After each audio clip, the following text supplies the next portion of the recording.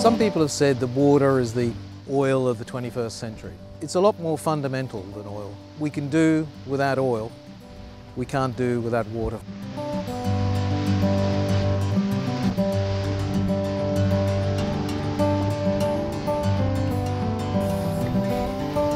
Where we are really going to be is dramatic changes in weather, loss of existing water, changes in ecosystems, and things we are only just beginning to appreciate and understand.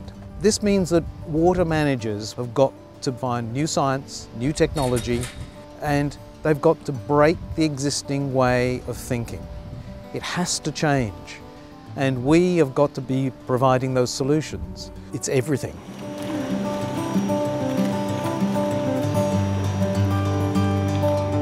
We're the only university in the world that holds a patent on the out-of-cycle spawning of North American yellow perch. These fish that are spawning in these off-cycle months like January and October, I don't even know what kind of dollar value you could put on something like that, because nothing like that is available anywhere else. Our focus recently has been on urban aquaculture. Perhaps one of the most important things is you're putting the product at the center of consumer demand.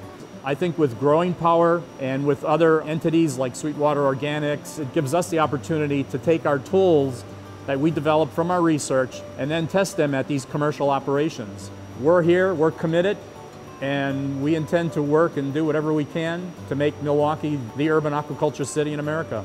We enjoy our fish fries, yes. Where else can you eat your research? I do research on the impacts of emerging contaminants, so things like pharmaceuticals and personal care products and nanomaterials that migrate through the sewage treatment facilities or through leaky pipes from sewage and out into the aquatic environment. If we see some kind of effect of these chemicals on fish, the chances are that it's probably having a very similar effect on humans. Our research will help inform what emerging contaminants will be the most important to pay attention to in the future, which ones need to be removed from our sewage treatment facilities or need to be considered when we consider regulation for pharmaceuticals or other types of chemicals we put into products. And we'll be able to do this at a faster rate than we've ever been able to do this before.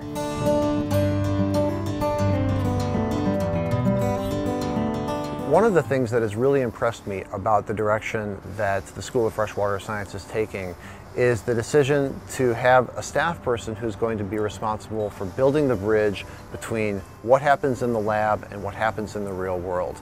The choice to consciously bring information to the policy world, it's something that should be emulated by academic institutions around the region, and it can only result in good information getting to the right people so they can make decisions to protect the Great Lakes, and that's a great step. What we've built here in Milwaukee is a magnet for other water technology companies, for researchers, for students who are interested in water technology, because here in Milwaukee, we not only have the 150 water technology companies, but the entire community has a mindset around building a water generation. The School of Freshwater Science provides more than anything else to this city, a focus on water and the young talent, the creativity, the innovation, the entrepreneurship that's going to really drive this industry. And it's the School of Freshwater Science at UWM that's going to drive that focus.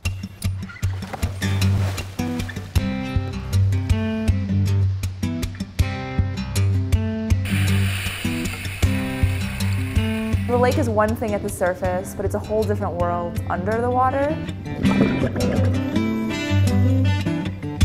I get to be out on Lake Michigan. I get to learn about an environment that I'm really passionate about. I study freshwater ecosystem dynamics. These are quagga mussels. We're looking at some large-scale bird die-offs in Lake Michigan from avian botulism poisoning. Being able to see what goes on under the lake and kind of watching changes take place over the last few years as we've been diving here is really amazing. We're diving shallow. I think the Great Lakes provide a very unique environment that doesn't really compare to anywhere else in the world.